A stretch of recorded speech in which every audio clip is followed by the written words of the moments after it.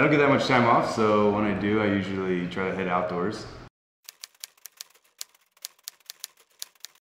Usually I try to shoot for buy right. It always starts with cheese, you know?